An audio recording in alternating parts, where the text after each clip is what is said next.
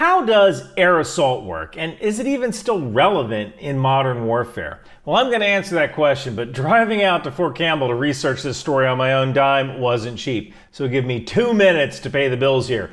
This video is sponsored by Helix Sleep. Hey, it's me, Ryan McBeth, and I'm wearing a different shirt now. Listen, click the link in the description below or go to helixsleep.com/ryanmcbeth to get 20% off your new mattress plus 2 free pillows. Let me take you on a walk here. A lot of people think I live in here, but that's just my spare bedroom. This is my real bedroom, and this back here is my new Helix mattress. I've had it for a couple of weeks now. Helix mattresses are assembled in America at Helix's Arizona facility. And this is pretty darn important to me because I prefer to buy products that are assembled in America. Now, the other thing I like is that this mattress is fiberglass free. I didn't know this, but a lot of mattresses have fiberglass embedded in them as a flame retardant. And if you rip that mattress, it can actually escape into the air, and you do not want to be breathing that stuff in. So Helix is fiberglass free. And one other neat thing is that I've been waking up with less back pain since I got this mattress. You really don't appreciate how much a good mattress can make a difference in the quality of sleep and how you feel when you wake up, especially as you get older. Okay, come back with me in the other room. I want to show you the Helix Sleep Quiz where they customize your mattress for you and your partner. Everybody sleeps differently. In my case, I'm one sleeper. I'm 47, 5'9", 224, and I'm a back sleeper. And what Helix selected for my sleeping style and body type was the Helix Dawn Luxe. And I got the cooling cover. Helix Sleep delivers the mattress right to your door with free shipping in the US. The mattress comes rolled up in a box, and I knew this technology existed, but it was neat seeing it in action. When you take the mattress out of the box, it inflates itself. If you're nervous about buying a mattress online, Helix has a 100-night sleep trial, so you get 3 months to see if you love it. And Helix is a 10-year warranty, flexible payment plans, and financing options. So you're never more than a click away from a great night's sleep. So go to helix.com/ryanmcbeth to get 20% off plus 2 free pillows. Now let's talk about air assault. On February 24th, 2022, Russian President Vladimir Putin announced a special military operation against Ukraine. Russian VDV airborne forces performed an air assault on the Hostomel airport, which was just a few miles northwest of the Ukrainian capital of Kyiv. The attack was a disaster. The VDV lost several helicopters during the assault. They couldn't resupply their troops, and eventually the runways were turned to rubble by Ukrainian artillery. The airport was finally taken by ground assault, but its usefulness as a logistics hub was denied to Russian forces. Now, the VDV was Russia's premier airborne force. If they couldn't do this, what does that say about the relevance of America's air assault capabilities? It may be possible to lift a decisive force by helicopter in a coin or counterinsurgency environment, but in a LSCO or large-scale combat operations environment, I don't know. Helicopters are pretty delicate machines, and the surface-to-air missile threat that travels at Mach 4 will always be able to outrun a helicopter. What chance would the 101st Airborne stand against modern surface-to-air missiles? Why are we spending all this money doing dangerous things like flying at night to support the concept of vertical envelopment, which certainly seems outdated? So I traveled to Fort Campbell, Kentucky, home of the 101st Airborne, the world's only division that is solely dedicated to air assault operations. And what I saw really opened my eyes. Now, a bit about the 101st Airborne. This division's lineage goes all the way back to World War II. When the unit was formed, its first commander, William C. Lee, said that the unit had no history, but it had a rendezvous with destiny. They probably have the most recognizable patch in the history of the U.S. Army, the Screaming Eagle. You've probably seen this patch if you've watched The Longest Day, Saving Private Ryan, Band of Brothers, A Bridge Too Far, and Hamburger Hill. Paratroopers from the 101st even protected African-American students from violence when Arkansas refused to desegregate their public schools in 1957. The 101st Airborne was initially an airborne unit, meaning they reached their objective by glider or by parachute. But the end of World War II saw a shift in thinking away from airborne operations toward a future where wars would be fought in Europe with heavy armor and nuclear weapons.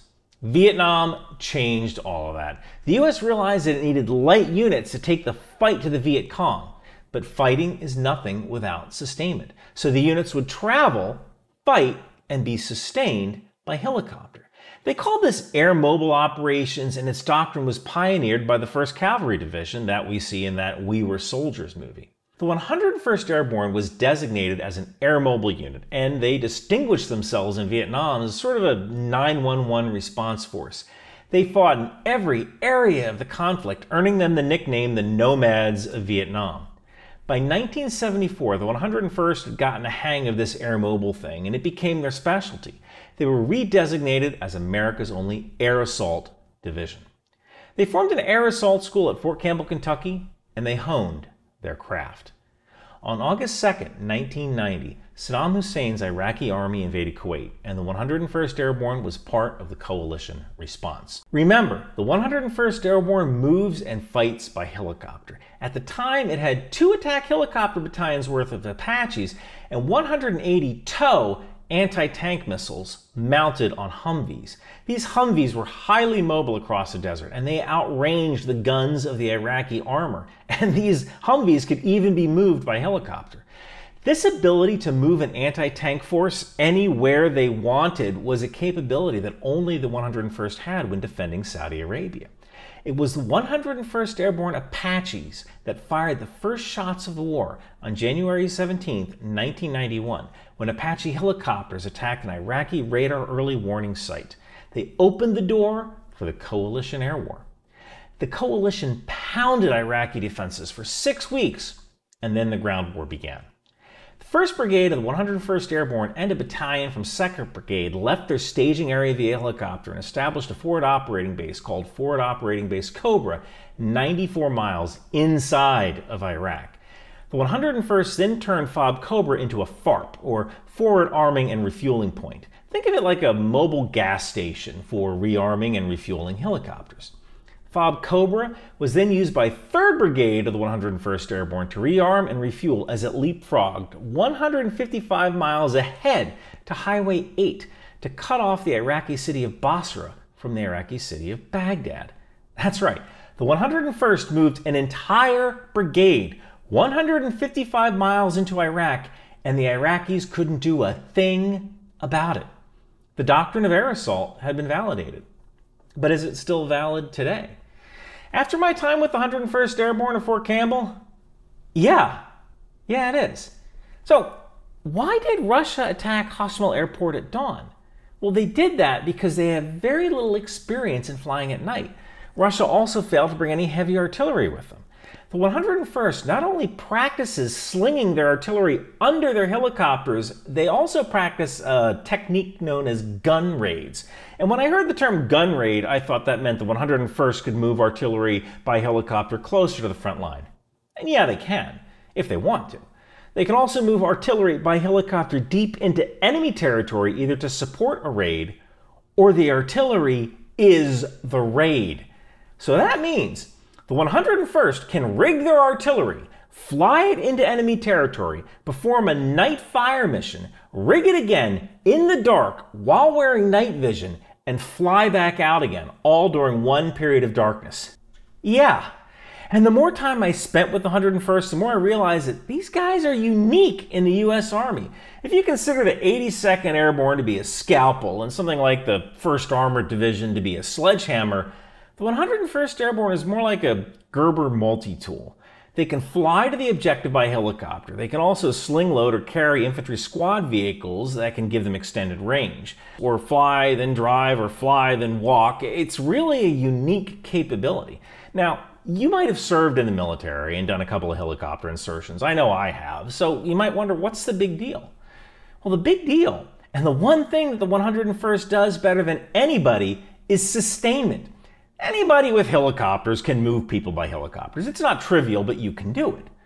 But the 101st can do it at scale and continue to do it for 1 night, 2 nights, 3 nights, and on and on and on, and bring with them all of their artillery and even their engineers. The exercise I attended, Operation Lethal Eagle 3, is a 21-day exercise. I arrived on day 17, and the 101st was still pedaled to the freaking floor running air missions. It all starts with Air Assault School, which is run by the 101st. It's a school that many people call the 10 toughest days in the Army, and while some of it is physical, a good portion of it is mental. The school teaches the basics of air assault operations, like how to plan air movements and how to do cool guy stuff like rappelling. But the most important component is sling loading, because that's how you sustain. You can actually sling supplies underneath your helicopters and use those to supply your troops in the field. As Russia realized at Hostomel Airport, you have to do more than just get your troops there. You need to supply them as well. And you can sling a heck of a lot more stuff under the helicopter than you can put inside of it. In fact, there are sections of the school that just concentrate on figuring out how to sling different loads, everything from generators to new kinds of vehicles. Now, the 101st contains 3 infantry brigades, a sustainment brigade, a division artillery brigade, a headquarters element, and then the largest aviation brigade in the Army. Now, let me talk about this aviation brigade for a moment. The aviation brigade contains 48 Apache attack helicopters, 8 Gray Eagle drones, 12 Shadow drones, 38 Black Hawk utility helicopters, 24 Chinook medium lift helicopters, and 15 Medevac Black Hawks.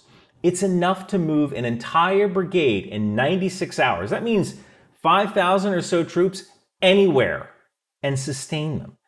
The average Black Hawk company contains 10 UH-60 helicopters split into 2 platoons of 5 helicopters each. Each platoon has 10 pilots and roughly the same number of maintainers. You know the crew chiefs that you sit in the back of the helicopter helping load and unload the bird or man the door guns? Those crew chiefs hold the MOS, or Military Occupational Specialty, of 15 Tango on the Black Hawks or 15 Uniform on the Chinooks. Every helicopter company has a maintainer company, and only the best maintainers that volunteer to fly are actually moved from the maintenance company to the aviation companies to be crew chiefs on those helicopters. And piloting isn't exactly an easy job either. There's a myth in the Army that warrant officers have these really easy jobs, but that isn't true in aviation. Quick note, in 1949, the Army wisely decided that you didn't need a college degree to be a pilot.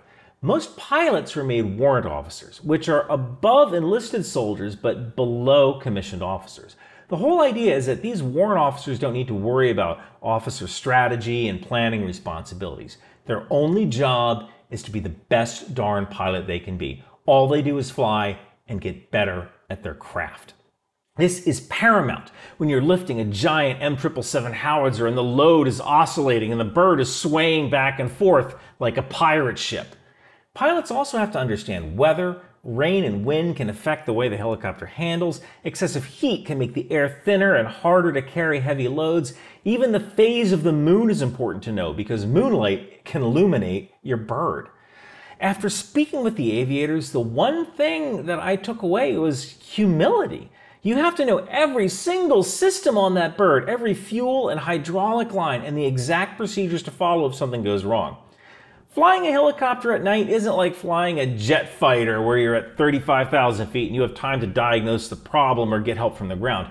You need to know exactly what to do in an emergency because you're 200 feet from the ground and you're responsible for the lives of the soldiers in back. Now let's talk about these soldiers in back.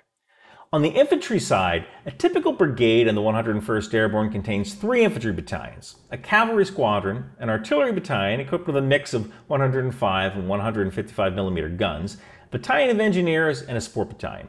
In my case, I was embedded with 3rd Brigade, 187th Infantry, the famous Rakkasans, and I have to spend a moment speaking about them. This is a very unique unit. It wasn't actually attached to the 101st during World War II. Instead, it came from the Pacific Theater, and it was made part of the 101st Airborne in 1955. The Rakkasans got their name when they served on occupation duty in Japan after World War II. A translator didn't know the Japanese word for parachute when explaining what they did, so he literally called them falling down umbrella men. Literally, Rakkasans. The name stuck. And the Rakkasan torii was adapted from the gates that mark Japanese Shinto shrines. Today, the tories mark Rakkasan country, which, if you're the adversary, is not a place you want to be. The Rakkasans probably rivaled the Marine Corps in their level of unit pride. In fact, they probably surpassed the Marine Corps. Not even Marines put up Eagle Globe and anchors everywhere they go. The Rakkasans put up tories everywhere. And where they go is wherever the heck they want to go. Now, when you perform an air assault operation, there are quite a few factors you need to take into consideration. There's typically a 72-hour planning window. Everything centers off the ground tactical plan. This answers the question of what the unit on the ground intends to accomplish. Then the plan gets sent to the Aviation Brigade, which basically acts as customer service. It's their job to figure out how to support the mission. The Aviation Brigade may have to start movement or create FARPs, these forward arming and refueling points that I talked about earlier from the First Gulf War. They may also consider filling up Chinooks with gas for fat cow operations, where Chinooks are loaded with fuel and essentially become mobile gas stations. The Aviation Brigade also develops the air movement plan. They figure out how they're going to get to the fight and what they'll do after they drop off the troops. Will they fly back to the pickup zone and get more troops, or will they land nearby and prepare for casualty evacuation, or CASEVAC? Meanwhile, ground units are finalizing the ground tactical plan, completing the loading plan and the staging plan. These parts are just as important as the ground tactical plan. Air assault is really a game of gas. Every second that helicopter's on the ground picking up troops or supplies is one less second that they can be in the air. Small problems on the front end can cause a compounding effect later. So special teams are created to make sure the PZ, or pickup zone, can handle any problems, such as loads that aren't rigged right or helicopters that break down in the middle of picking up troops. Rehearsals are a big part of this as well. Troops practice entering and exiting the helicopter, since that's the most dangerous and critical part of the loading process. And for loading, the standard to do so at night is no more than 5 minutes. The assault force also has to develop a cherry and ice plan on the LZ, or landing zone. Now, I'm sure you've heard the term hot LZ or cold LZ. Well, a hot LZ, or landing zone, is defined as a landing zone that is expected to receive fire. A cold LZ is not expected to receive fire. So cherry, or ice, is a representation of risk. If the LZ is cherry, that means it's too dangerous to land. The unit will divert to an alternate landing zone, or perhaps loiter airborne to wait for a change in conditions, or even logger, where we'll just land the birds and just wait. Ice means that the landing zone is below the acceptable risk criteria for landing, even if the LZ is hot. And it's important for everyone to know what to do in the event of either cherry or ice circumstance.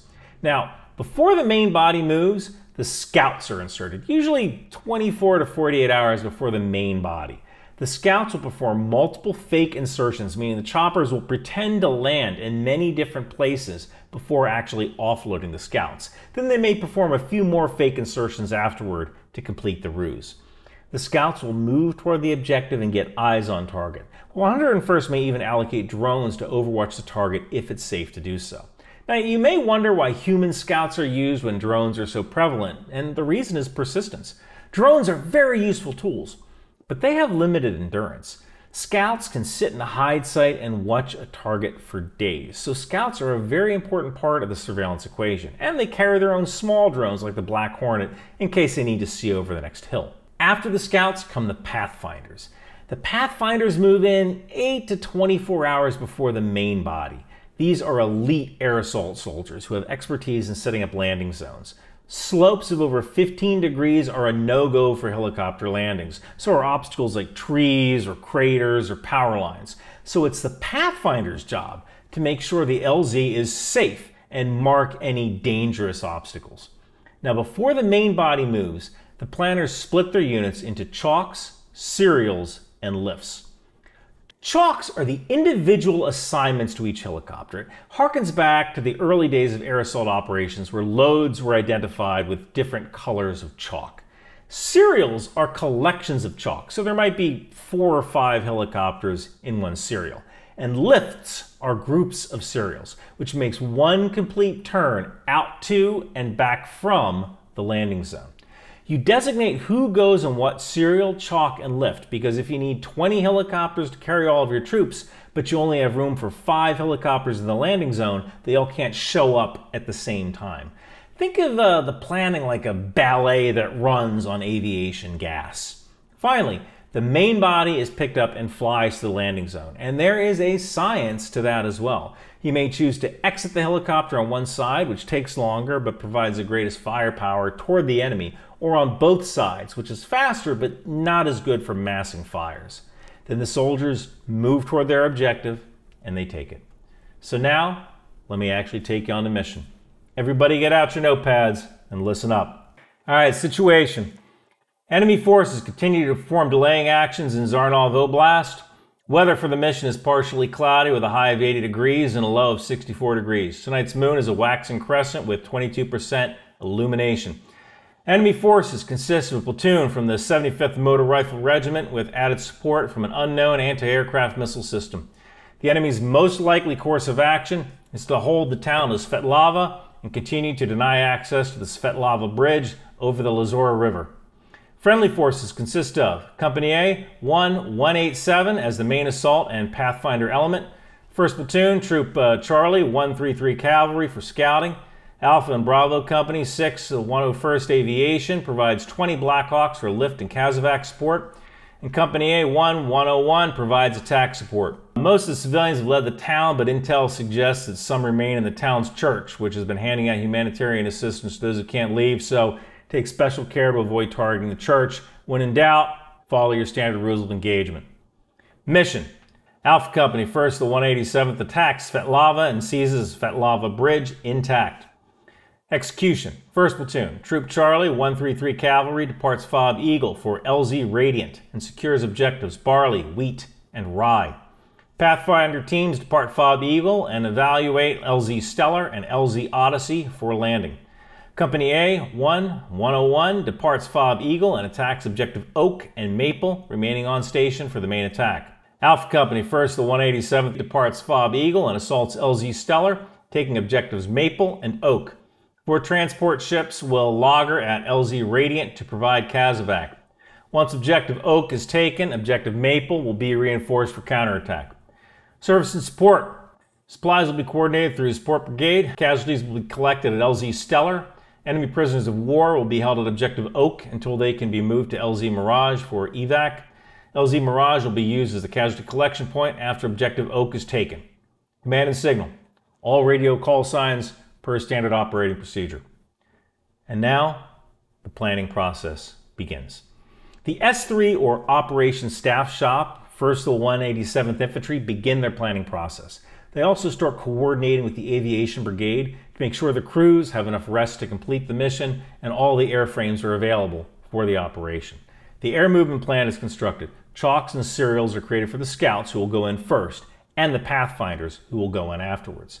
Meanwhile, Alpha Company 187 Infantry is rehearsing. They build a small model of the town, Objective Oak, and the hill to the northeast, Objective Maple. They also come up with a plan to take Objective Maple and use it as a mortar and machine gun position. It's key terrain, and it can be used to fire down the road, which is the most likely avenue of counterattack, or used to support the assault on Objective Oak. The scouts leave Fob Eagle under cover of darkness. After performing several false insertions, they land at LZ Radiant and move to overwatch Objective Oak. The scouts at Objective Wheat and Rye spot a mechanized platoon of 3 BMPs and a dozen dismounted infantry. A surface-to-air missile system sits watching in the distance on the hill at Objective Maple. The Pathfinders arrive via helicopter at LZ Odyssey. They survey the LZ and remain in the forest, visually surveying LZ Stellar to the north. The Apaches arrive, and they perform seed or suppression of enemy air defenses. Hovering slightly over the treetops by LZ Odyssey, they attack and destroy the missile system at Objective Maple. Stripes. Okay, we got a low ball box. Checking. Alright, tell them shot out and fire. Shot out. Firing. Yep. Where's it? That's a good missile.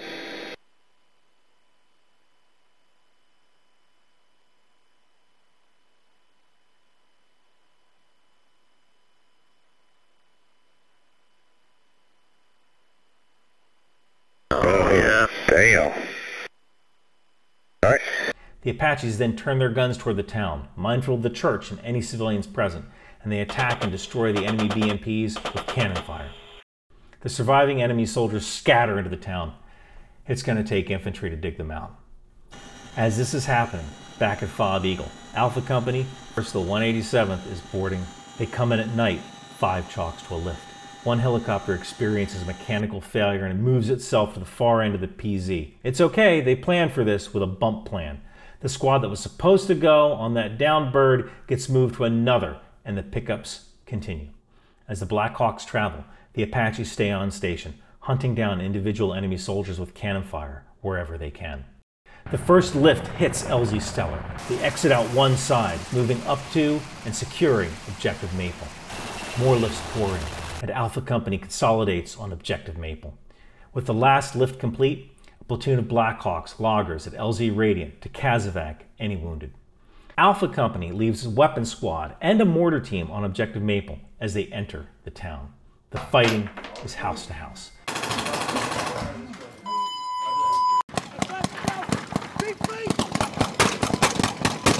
But the enemy soon realizes that their position is untenable, and they rapidly surrender. Objective Oak is secure, and with it, the main bridge across the Lazuka River. Now, not all missions are as successful as that one. Things go wrong, people get lost, but the 101st has some highly motivated soldiers. They usually figure it out. You know, every time I interview people for a video, I always ask the question, what makes a good soldier? When I asked parachute riggers what makes a good rigger, they said, oh, attention to detail. When I asked what makes a good sniper, they said resilience. But when I asked what makes a good soldier in the 101st Airborne, the word courage kept popping up. And it seems so odd, because of course you're supposed to have courage. But this is different. You know, it's one thing to strap on a Javelin missile and a 100-pound rucksack and ride in a machine that's trying to vibrate itself apart. But it's quite another thing entirely to step off that bird and into the night where the monsters lurk, unless you're braver than the monster. And when you think about it, we all get scared once that first round flies by your head, but training is the bridge over the chasm between scared and brave. And that's why the 101st Airborne trains so much at night. While the rest of us are sleeping, they're working to make the gap between scared and brave as narrow as possible. I was the first YouTuber ever invited to Fort Campbell to cover a story, and I am grateful to the following people who made this happen. To start, Lieutenant Colonel Anthony Hoffler, Public Affairs Officer for the 101st Airborne, and Captain Trayvon Andrews, Public Affairs Officer for the Rakkasans Brigade. I'd also like to thank Captain Jonathan McLeroy, Commander of the 101st Airborne's Air Assault School, and Sergeant First Class Matthew T. Conrad, Air Assault Chief Instructor, for their incredible technical expertise. I could not have done this without you gentlemen. Thank you to Captain Jacob O'Neill, a Chinook pilot, for the background in aviation, which was essential to this story. And thank you to Majors Stephen Perry and Theodore DeLue for the background on planning missions, especially on how the 101st conducts gun raids. That is awesome and blew my mind. And finally, special thanks to Captain Ty Weaver and Staff Sergeant Long. They allowed me to accompany their scouts on a night mission where I'm tripping all over the place trying to film and do night vision at the same time. I really appreciated that experience, and this made the video so much better. Hey, if you like my Rock Out with Your Chalk Out t-shirt, you can get one from Bunker Branding. Everything goes to supporting awesome content like this. And thank you guys so much for watching. Oh, hi, America. It's me, Elon. If you want to be cool like me, go and get a Ryan McBeth t-shirt or hoodie from Bunker Branding. I'm going to get a HIMARS shirt because it fires rockets, and rockets are pretty cool, just like me. Ha ha ha, you fool. It is me, Mark Zuckerberg, from Facebook, and I will be the coolest once I get a Patriot shirt because the system is fully automated, just like me. I'm going to get a U.S. Navy Department of the Boat People hoodie because I love their management style. Now, I will be cooler than any of you lads once I get my drone sweet drone shot. Yeah, I'm going to get a landmine marker shirt because they blow up just like Windows. Well, I'll tell you what I'm going to get. Oh, no, it is Steve Wozniak from Apple. That's right, you nerds. You think you're the coolest for wearing a shirt? Well, Ryan McBeth does all the work, yeah. So go buy a shirt from Bunker Branding to fund Ryan McBeth to increase your understanding. Oh, yeah!